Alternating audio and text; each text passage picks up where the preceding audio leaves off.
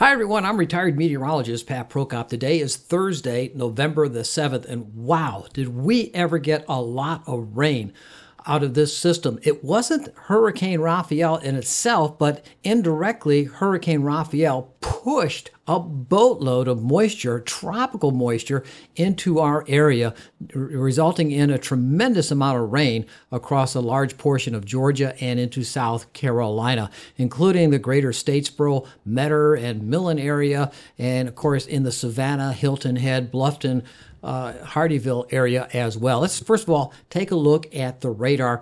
Late this afternoon, it's 5 o'clock now, Thursday afternoon. We're still seeing some rain across the southeastern Georgia. Most of it has moved out of the South Carolina area right now, but this will continue to slowly push itself off to the southeast and continue to weaken throughout the nighttime hours. But what I want to show you here is the actual rainfall, storm total rainfall associated with this system. And this was since yesterday, so yesterday afternoon into last night and into this morning. And this area here, this purple area here, I can zoom in on it there, in and around the Excelsior, Pulaski, Register area between Statesboro and Metter. And Statesboro right over here. This region here, that's anywhere between 11 and 12 inches of rain. On the average, 8 to 12 inches of rain. Right here over near Excelsior, the rainfall total there is 13. This is an estimation by radar, but 13 and a half inches of rain out of that area. The red region here, that's showing about 9 inches of rain across a large swath of this area, all the way down into the Claxton area, Reedsville, into Glenville, just north of Glenville. Glenville itself estimated about 5.5, 6 inches of rain there. So all of this is in the Canoochee River, Ohoopee River, and Ogeechee River Basin, and over here in the Savannah River Basin. Now, as you cross the river into South Carolina and Hampton, over into the Hardyville area, again, about 8 to 10 inches of rain in and around the Tillman area, into Hampton County, and then further south in the Ridgeland area, further south into Hardyville, a good 6 to 7 inches of rain, 5 to 7 inches of rain, mostly about 6 inches of rain in and around the Hardyville area. As you get closer to the coast, it was a little less in the Hilton Head area. About 2 to 2.5, 3 inches of rain there. In Savannah, though, very heavy rains did fall throughout a large portion of Chatham County, particularly the central portion of the city of Savannah into the Savannah River area. Downtown Savannah, Garden City, Port Wentworth, very heavy rains, numerous reports of street flooding, cars being stranded during the afternoon hours, particularly between around noon and 3 o'clock this afternoon, when the heaviest rain fell at the time of the high tide. And these rainfall totals are anywhere between 3 to 5 inches in the greater Savannah area. Here at my location, since midnight, I've had 3.4 inches of rain on the south side at Coffee Bluff, and had about 2/3 of an inch of rain prior to that. So I'm looking at close to 4 inches of rain here at my weather station at my heavenly backyard garden. Well, there's Hurricane Raphael, and it's slowly weakening as it's encountering hostile conditions, hostile environmental conditions, and it will continue to weaken as it's moving over, well, relatively warm waters, but there's a good southwest flow and westerly flow in the mid and upper layers of the atmosphere. That's called wind shear, and that's breaking it apart. It'll eventually just spin itself out in the central and southern Gulf of Mexico, so I'm not too concerned about that. And most of our precipitation is over around here, but we still are seeing the after effects of all that rain, and advisories continue. And looking at these rivers, the river stages over here at the Ohoopee and the Canoochee River, already flood warnings in effect for that area there, those rivers. So let's take a look at that right now.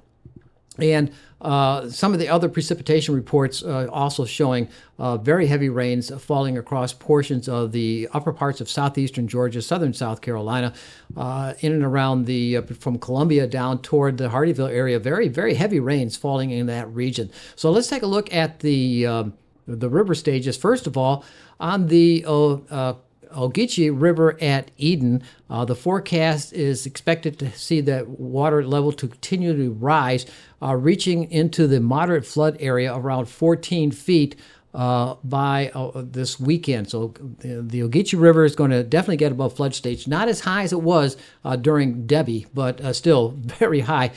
So if you're in and around the Ogeechee River, be on the alert for that. The Canoochee River around Claxton area, that is going to get into the major flood area later on, beginning later tonight, but then throughout the day tomorrow into Saturday.